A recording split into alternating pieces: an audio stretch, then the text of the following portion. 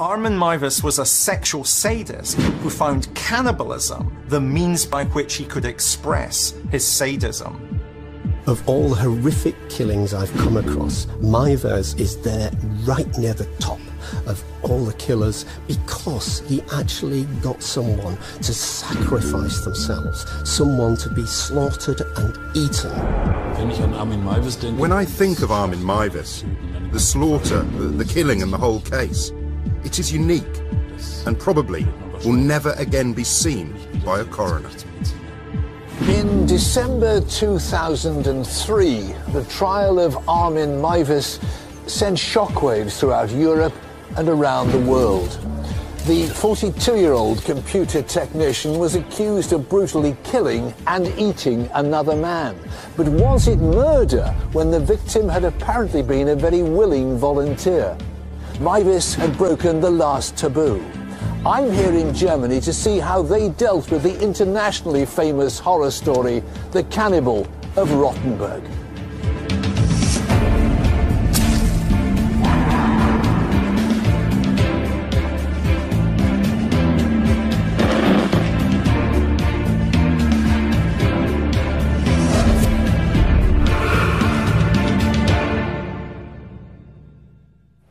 I'm Fred Dinage, and I'm investigating murders that have shocked the world. I want to know what motivates someone to kill and to find out how they think they can get away with it. To local villagers, Armin Meiwes seemed the perfect neighbour. But how much do we know about what goes on behind closed doors? Armin Meiwes was born in 1961 in Essen in West Germany. He was the third child of his mother Waltraud and the first child of her second husband. At the age of 3, Armin's family bought a manor house here in the tiny hamlet of Wusterveld near to Rotenburg. It's a big place, 36 rooms, and it was bought as a retreat. It was in the heart of West Germany, and the locals here were to be horrified and confounded when, 36 years later, they realized what the young boy had done. Gisela Friedrichsen is a journalist on the respected German news magazine Der Spiegel. She's been following this case very closely. Tell me about Armin Meiwes as a child. He was the youngest of 3 sons. The 2 older sons left the family very quickly, so Armin Meiwes remained the only person for his mother to focus all her attention on, especially her bitterness towards men. She directed everything at Armin. She monopolized the child. She called him Männchen. Männchen, which is a German girl's name. He had to do everything. He had to do household jobs, he had to go shopping, he had to take care of her. Wusterveld is a small village with only 25 inhabitants, and there were few children. Neighbour Manfred Stuck remembers Armin Meiwes as a young boy. Manfred, when did you first meet Armin? Da war ich noch kleiner Junge. Wo der Armin mit seinen Eltern... I was just a small boy when Armin and his parents came to Wusterveld.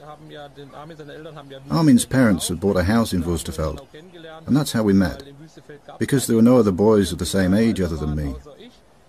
Armin had a horse, a white pony, and it was called Polly. During the Easter vacation, summer vacation here in Wusterveld, he would go around with the carriage and the pony, and we would drive into the forest together with Armin, the pony and the carriage. In September 1970, here in Wusterveld, Armin Meiwes' happy family life effectively ended. He was playing in the garden with his friend Manfred Stuck. They heard the front door slam. Armin's father came out, climbed into the family car and drove off. Armin ran after him and tried to stop him. He failed. His father had gone. How much did his father leaving home affect him? When the father left the family, he was deeply shattered. The family was broken.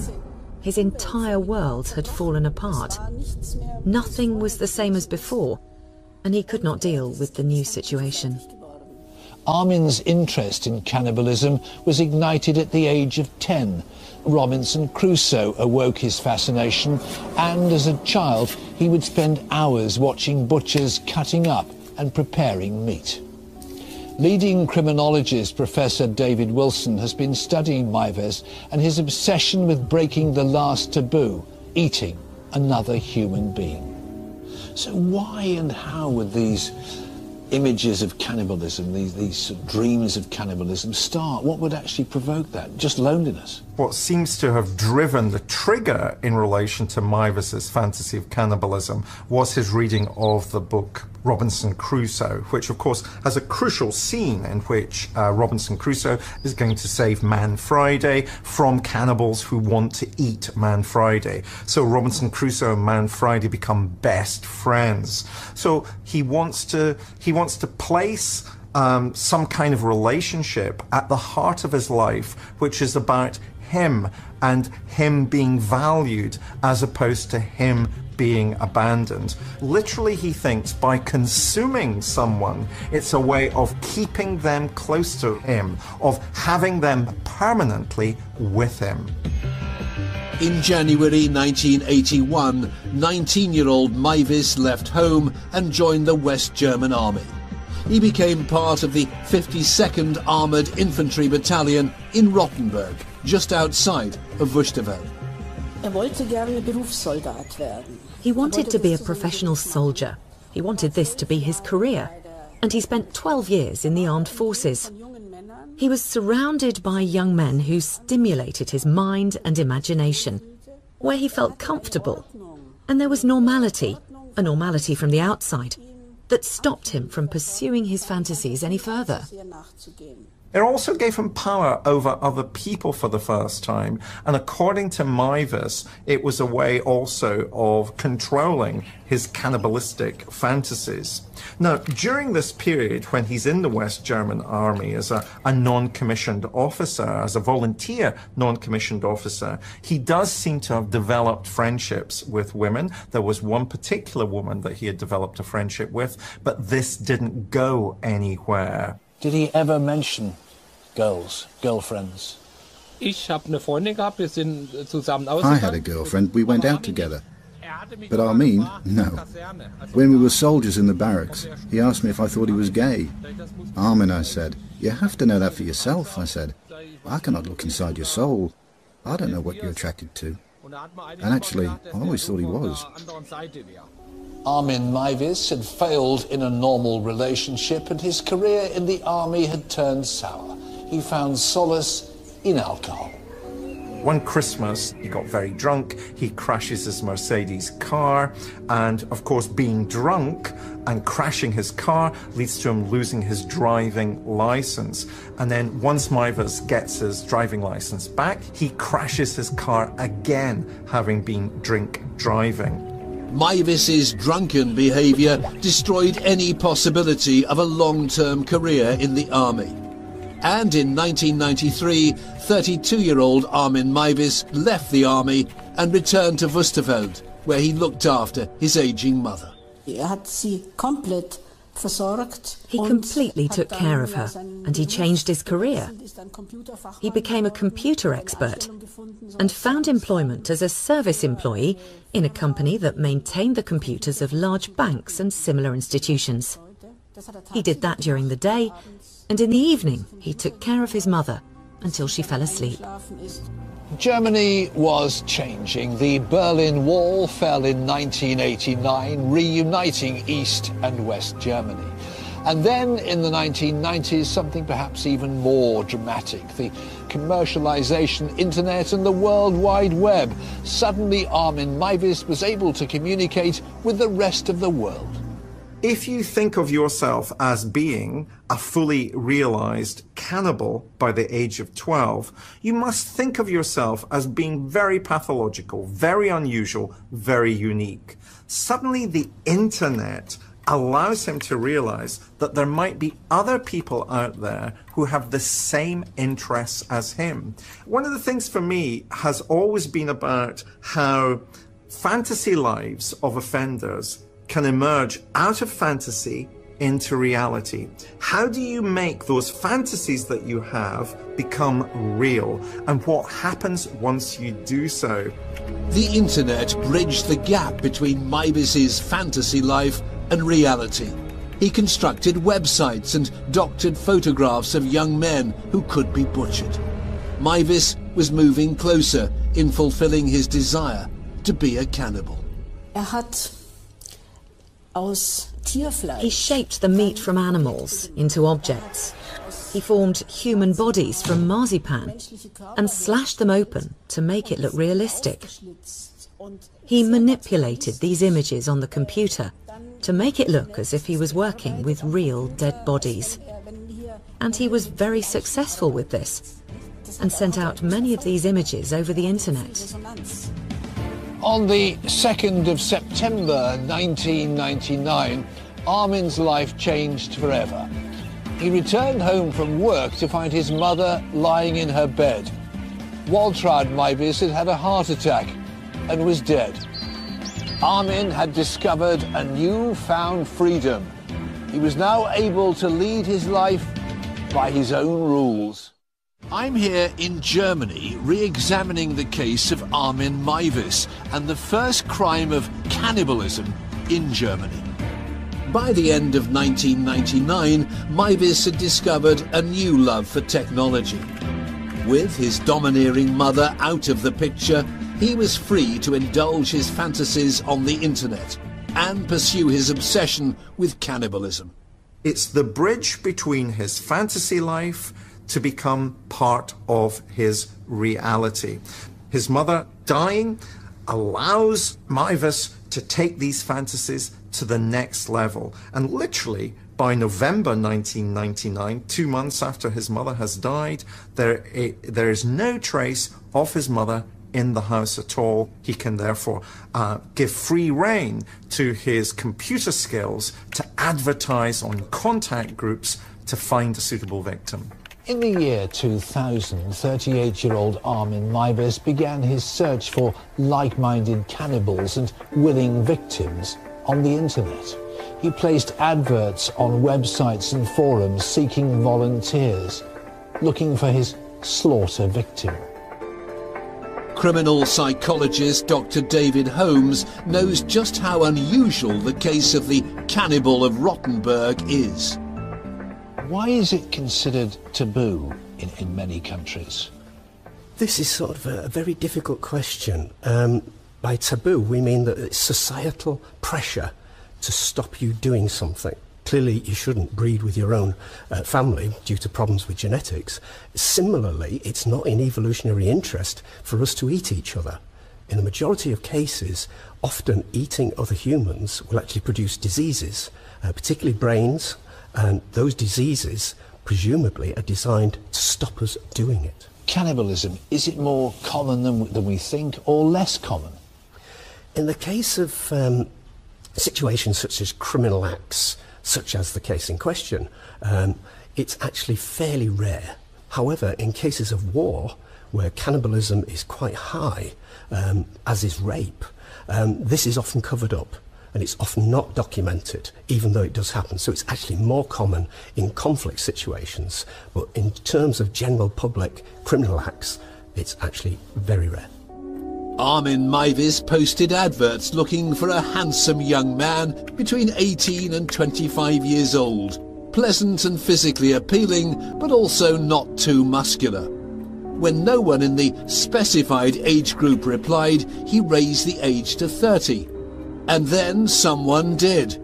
Jörg Böse.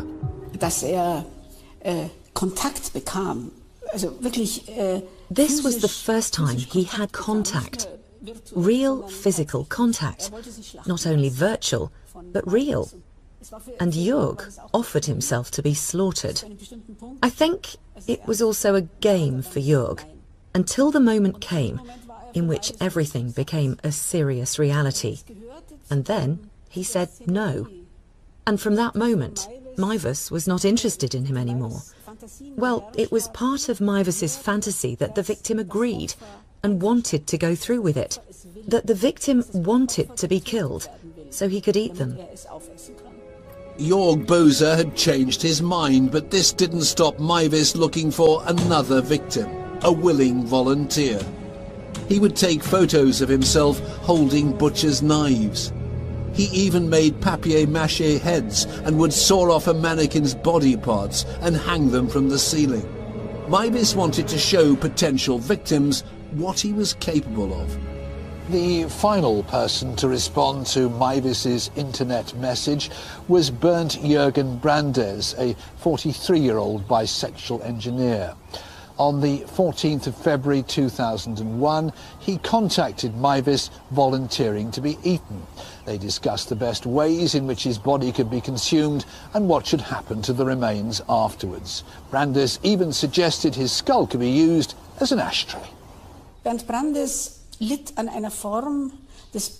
Brandes was suffering from a very extreme type of progressive masochism. He wanted to cut off his penis, to amputate it. This idea was his ultimate thrill, that he dreamed of. He didn't care what happened after. But he wanted this male penis. He wanted to get rid of it. Obviously, somebody who wants to be killed by another human being is clearly in some way dealing with underlying mental health problems. Those underlying mental health problems might be structural, they might be long-term, or they might be a response to some temporary crisis in that person's life. They may be depressed, they may have difficulties at home, in their relationships, at work. So clearly we're not dealing with somebody who is very healthy at that particular moment in time. We're dealing with somebody who's vulnerable in one way or another. And that's the crucial thing. You know, these internet forums allow people who are vulnerable to think that there's a solution, which is not to go and see a psychologist or a doctor or a psychiatrist, but the solution might be to do something which in other circumstances they wouldn't do at all. Bernd Brandes' message to Armin Meiwes was entitled simply Dinner. In it he wrote, "I offer to let myself be eaten alive. No slaughter, but eating. Therefore whoever really wants to do it needs a genuine victim." On the 9th of March 2001, Bernd Brandes met Armin Meiwes at Kassel Station. Brandes is going to hide details of their meeting from his partner, René Jesnik. He's going to say that he's going on a work trip. He's also going to remove details from his computer in terms of the email correspondence that's gone on between himself and Meiwes. And he's also going to buy a ticket, a one-way ticket from Berlin to Kassel, where he's going to be picked up by Meiwes. Armin Meiwes drove his willing volunteer, Bernd Brandes, back to his home in Wusterveld. When they arrived, Meiwes went to the kitchen to make them some coffee. When he comes back to the sitting room where he had left Brandes, Brandes is completely stripped naked and says, according to Meiwes, "I want you to admire your dinner." And so again, we're getting some indication about their fantasies, but we're also getting a sense of underlying that cannibalism is the psychosexual desire of them that they have of one person being totally dominated by another. Bernd Brandes told Meiwes he would like to be unconscious when he was slaughtered. Brandes swallowed half a bottle of cold medicine, telling Meiwes that when he was sleepy he could castrate him. But half an hour later, he changed his mind. Meiwes drove Brandes back to Kassel, but the fear of returning home and explaining his actions to his partner, René Jesnik, forced Brandes to change his mind again. This time, it would all be recorded on video. He says, look, if I go back to Berlin, there'll be a confrontation. It would be better for me If I was completely unconscious, then we could go forward with this particular fantasy. Man hat dann Schlaftabletten gekauft und ein Erkältungsmittel. They bought sleeping pills and a strong cold medicine, and they drove back. And then the amputation happened. They first tried to cut with a kitchen knife, and that didn't work very well. So then they tried it with a sharper knife. The penis was severed. Then both of them wanted to eat it, but they couldn't because it was too chewy. So Meiwes fried the penis, but it didn't taste as good as he imagined it would. So Brandes is now slowly dying. What does Meiwes do? Brandes says to Meiwes, according to Meiwes, that he would like to be placed in a bath of warm water so that all the blood would pour out of him because he's getting cold, and if he's in a bath of warm water, it would be a way of more quickly ending his life. So Meiwes places Brandes in a bath of warm water and sits next door reading a Star Trek novel. Whilst he hopes that Bernd Brandes is going to die.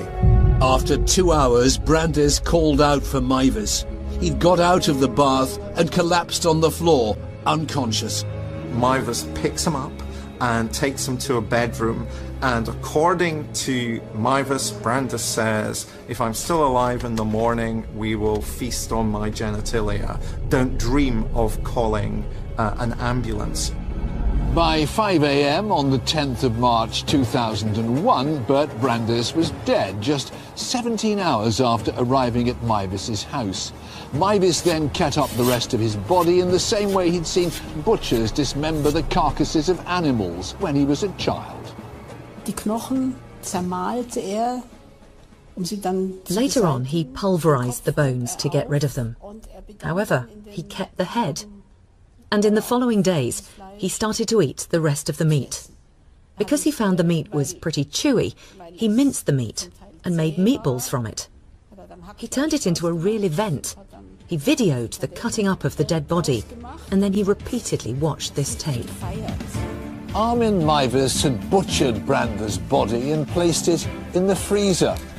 On the 12th of March 2001, he ate his first meal, a fillet with a pepper sauce. Over the next year, Meiwes consumed 45 pounds of Brandes' flesh. He had fulfilled his fantasy. I'm reinvestigating the case of the cannibal of Rotenburg, Armin Meiwes, and the events that led to the death of Bernd Brandes here in Westerfeld. By March 2001, Meiwes had brought his fantasies to life. He'd become a cannibal. 43-year-old Bernd Brandes from Berlin had willingly volunteered to be eaten by the 39-year-old computer technician. Within 17 hours of meeting each other, Brandes was dead. Bernd Brandes does have a partner, René Jesnek, back in Berlin, who's trying to find Bernd Brandes. He hasn't returned from this so-called business trip. He's disappeared. The police are trying to find him. But remember, Bernd has been incredibly careful about destroying any evidence that might link him to Westerfeld and to Armin Meiwes. So ultimately, Meiwes is going to be caught not because of the steps taken by René Jesnek, but is going to be caught by the fact that Armin Meiwes isn't satisfied with having eaten one victim. He wants more. The death of Brandes had not satisfied Armin Meiwes' obsession with cannibalism. By June of that year, he was back on the internet, looking for more willing volunteers. Meiwes stellte dann auch Fotos. Meiwes also put pictures on the internet of what he had done, because now he was a hero amongst the cannibals. He had done it. He had killed a human being and eaten them. The others only dreamed about doing it. They only imagined it. He had actually done it. And this triumph, he didn't want it to be taken away from him. He was the hero. Often when I've worked with paedophiles, their knowledge of computing is far in excess of the knowledge of the criminal justice system's knowledge about computing. And so I get the impression of Meiwes feeling rather pleased with himself. He can advertise for even more victims and has therefore not tried to hide because he doesn't think he's going to be caught. On the 8th of July 2002, Reinhold, a 23-year-old medical student, discovered Meiwes' advert while surfing the internet. He was shocked and decided to contact Meiwes to find out more. At first, Meiwes must have thought that Reinhold was going to be another willing victim, whereas in fact Reinhold got Meiwes to admit enough detail for Reinhold to be particularly concerned that what had taken place was a murder. So Reinhold is going to alert the authorities, he's going to report a crime having taken place, and that's the beginning of Meiwes being brought to justice. On the 28th of November 2002, the District Court of Rotenburg issued a warrant for the residence of Armin Meiwes in Wusterveld for suspicion of presentation of violence. The police turned up at Wusterveld, searched Meiwes' house and stables, took away samples from the freezer, samples which would include body parts of Bernd Brandes. Of course, there was also the video of the slaughter itself, although the police didn't originally find that particular video in the collection of videos that Meiwes had in his home. They arrest, nonetheless, Armin Meiwes and interview him and question him. Despite an extensive search, the police found no evidence, and the results weren't yet back on the meat from the freezer. Armin Meiwes was released. His neighbour, Manfred Stuck, believes there was a motive behind Meiwes' next move, his confession. Armin met a friend, a woman. Maybe he wanted more from her than just friendship. He wanted to confess the crime and take responsibility before pursuing the relationship. So he went to a lawyer and said to the lawyer, "Well, I did these things. What's the best way to get out of this?" Then he went to the court with the lawyer, told the judge the same thing. And the judge said, "For now, drive back to Wusterveld and wait there until the police arrive, and then see what happens next." Meiwes never denied that he did it. He also said that he knew it wasn't right. But it happened because Brandes demanded it. And Brandes wanted him to do it. Brandes wanted to be killed.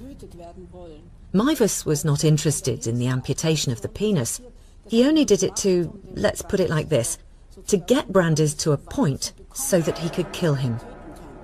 Meiwes was only interested in being able to cut up this person, to get his meat and eat it. On the 10th of December 2002, Armin Meiwes was taken to the Regional Criminal Inspector's headquarters in Bad Hirschfeld. There, in a 5-hour interrogation, he gave the police full details of the death of Bernd Brandes. A visit to his house the next morning provided the police with all the evidence they needed. Professor Manfred Riese, a forensic pathologist, discovered the contents of Meiwes' freezer.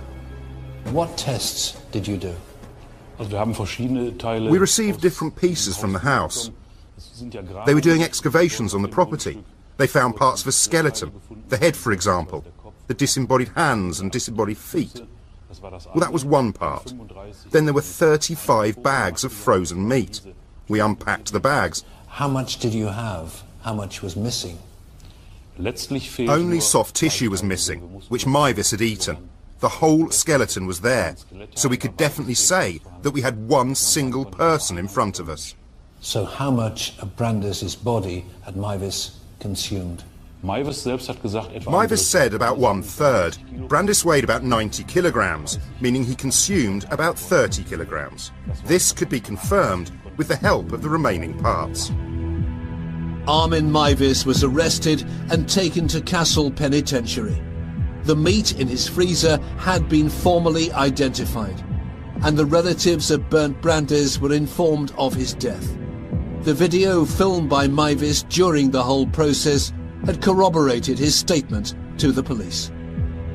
Is it possible to imagine the pain that Bernd Brandes would have been in? When Brandes' penis was cut off, his alcohol level was 0.8 to 1.4 millilitres, and he'd consumed only a few drugs. He was scarcely narcotized. The pain while cutting off a penis is a so-called sense of impending doom, the strongest pain that can be inflicted. It was seen in the video and also heard when he screamed loudly for a period of 2 minutes. On the 3rd of December 2003, Armin Meiwes went on trial here at the district court in Kassel. The cannibal of Rotenburg pleaded guilty to the assisted suicide of Bernd Brandes, almost 2 years after his death. Meiwes was questioned in court about what he'd done, and he reported it so eloquently and in such a silver-tongued manner. He played to the audience, to the cameras. Basically, what he did there was narcissistic. He used the court as his stage. Cannibalism is defined as the non-consensual consumption of another human being. In Germany, as in most countries around the world, it is not illegal. The courts wanted Meiwes for murder, but as German defense attorney Gero von Pelzkesim knows, without a motive, this was a hard task under German law. Tell me, first of all, why this Meiwes case was so complex in German law. Well, the Meiwes case is a very unique one. We had cannibalism cases before that. People who have been in an emergency situation and killed someone to survive. This case with Meiwes was kind of special because here you had two people with kind of very strange motives for people like us, I would say. Explain to me, if you will, the difference between murder and manslaughter in German law. In German law, yes, it's a very difficult difference. So, like, murder is in the criminal code in section 211, and it says a murder is whoever kills a human being out of murderous lust to satisfy his sexual desires from greed or otherwise base motives, by stealth or cruelly or with means dangerous to the public or in order to commit or to cover up another crime. And manslaughter is all killing without these severe specialities. Did he have any defense against these charges? Absolutely. He said, no, well, I am not a murderer at all. I killed someone on his request, which is a own section under the German criminal code. Or it was assistance to suicide. And how did that go down in the court? What was the reaction when he said that? It did not follow the prosecutor, and it also did not follow Meiwes' defense, so it was some sort in the middle.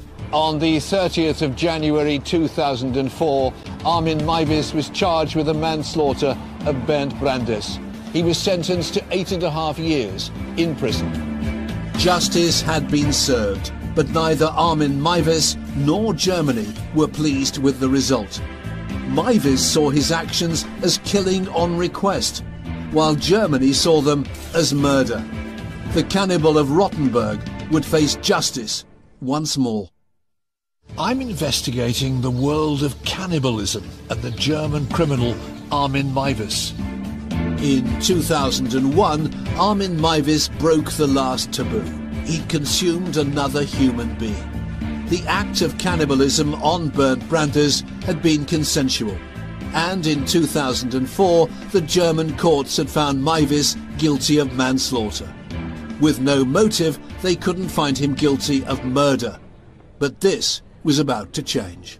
Meiwes appealed because he did not feel that he had done anything wrong. We've got to enter his mind at that stage. We've got to see his psychology, his reasoning. And his reasoning was that this man had come forward willingly, offered himself as a victim, and that he had died in the course of a sex act, and that sex act of cutting off his penis had led to him dying. So he didn't feel that he had done anything wrong.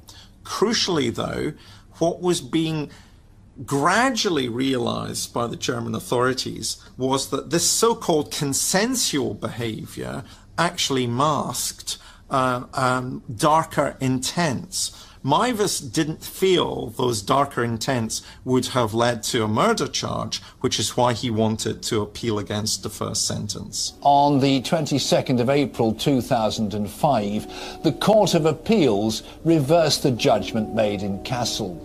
Armin Meiwes had appealed, claiming the crime was a killing on request, but the German legal system wanted to convict him for murder. The retrial began on the 12th of January 2006 in Frankfurt. Prosecutors questioned the reason behind Brandes's death. What was Meiwes' motive? Had he killed him as a way of satisfying his own sexual needs, rather than obliging Brandes in his request? Do you think Meiwes' motive was sexual or something else? For Meiwes, it was a sexual issue. He wanted to kill and slaughter somebody. He looked for somebody just for this purpose, and he'd played it through in his mind. He said after the killing, he'd watched the video from time to time and masturbated. That was his sexual fantasy. It was absolutely clear. The court brought to light the fact that Brandes was unable to make his own decisions on the evening of the 9th of March 2001 due to the amount of alcohol and drugs consumed. The pathologist, Manfred Riese, had also discovered, whilst watching the video of the slaughter, that Bernd Brandes was still breathing before Meiwes began his butchery. The video proved that Brandes was still alive at the point his throat was cut. Before, he was breathing, he moved his head. After his throat was cut, he bled to death. That proves he was still alive at that moment, which Meiwes has been denying repeatedly. During the trial, he said that he thought Brandes was dead. But why would you stab a dead person in the neck? Well, he realized that Brandes was still alive, and so he killed him. He left this badly injured man, who was getting closer and closer to his death in this horrendous house. He left him without attempting to help him. And then, well, he killed him, stabbing him in the neck, twice, on the left side of the neck.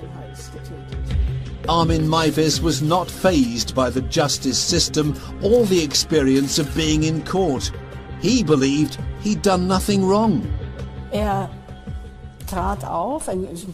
He presented himself well. He was a tall, slim man who could easily be taken as a bank employee or a post office employee, or an employee of an insurance company, for example. He was extremely polite, friendly. He didn't show any sign of regret or concern about having killed a human being. No, he was convinced that he gave Bernd Brandes a nice death. He was proud of it. And for him, what he did was absolutely normal. Meiwes laughed a lot, baring his teeth. And all of us saw it, and it gave us the creeps. We saw those teeth that he had bitten a human being with, and that had eaten human flesh. On the 9th of May 2006, the court in Frankfurt convicted Armin Meiwes for the murder of Bernd Brandes. His initial sentence of 8 years and 6 months was changed to life. In Germany, that is a minimum of 15 years in prison. Meiwes got life, but under European law, he believes he will one day, before too long, get out. Will he? I think Meiwes will get out because of German law in relation to life sentences. Some European jurisdictions take a very different view of what a life sentence means from those of us in England and Wales take a view about what a life sentence will mean. For example, Anders Behring Breivik, the Norwegian who killed 77 people, the maximum sentence that you can receive in Norway is 21 years. So we're going to have to deal with the possibility that Anders Behring Breivik is going to get released. I often note that those murderers who will commit a sequence of crimes, often the first murder they commit, they're not very good at committing the murder, because that murder has been their fantasy, and then suddenly it's made real, but they can't quite predict how things are going to go. So they develop a killing ability as the number of their victims increases. And all one sees in Meiwes's killing of Bernd Brandes is Meiwes learning how to be a master butcher. The case of Armin Meiwes brought horror to Germany and the world. It provoked questions about the morality of cannibalism. When is it illegal? And when is it a necessity for survival? The big debate was about cannibalism not constituting an offence in Germany. It's not chargeable. It's not subject to prosecution. Cannibalism is one of the last taboos worldwide. It's the same as incest. And the taboo is but an act of our human development, of our human progress, of our human culture. That is the ongoing debate, which unfortunately hasn't concluded. There is no law in Germany which forbids cannibalism. There is only a law called the violation of grave. How much is the internet, do you feel, going to encourage more people like Armin Meiwes? It is very worrying that the internet does provide the communication for these kind of criminal acts as it does for other more positive acts. And unfortunately, of course, when you have an infinite number of possibilities, which you nearly have in the intercommunications in the internet, you have the potential that we may even not only see more crimes of cannibalism, we may see crimes of which we have not even conceived as yet. Armin Meiwes will serve his life sentence in Kassel Penitentiary, receiving therapy. He now spends his days working in the laundry and takes part in social therapy activities such as the church choir and art group. How do you feel about Armin now? I read about it in the newspapers, the things they write about Armin, what he's doing in prison and where he is now. Otherwise, I don't get worked up about it. If he comes back, then he'll be back.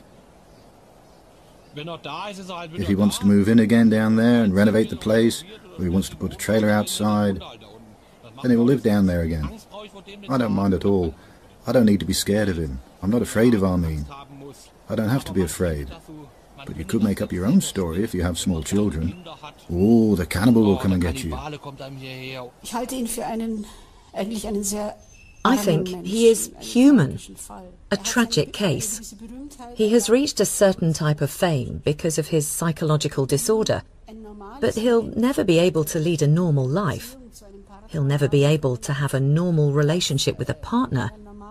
He will never be able to have a romantic relationship with either a man or a woman. It doesn't matter. Because he will always have this idea in his head, I want to eat him or her. And that simply is not legal. He basically can only satisfy his sexual needs in an illegal way. And a person like that, actually, I think, deserves empathy. Armin Meiwes's consumption of Bernd Brandes broke the last taboo. Very few murder cases become truly international, but this one was so fascinating, horrific, and yet repulsive. It really caught the public's imagination. It also raises the intriguing question, is it murder or manslaughter when someone volunteers willingly? And how do the vague laws on cannibalism help or hinder the victims and the perpetrators? Lieutenant Kenda has to find a dead woman's late-night caller. Is he her killer? Brand new Homicide Hunter next. And tomorrow night, a missing stripper puts police on the trail of an ice-cold killer. The brand new series starts at 9.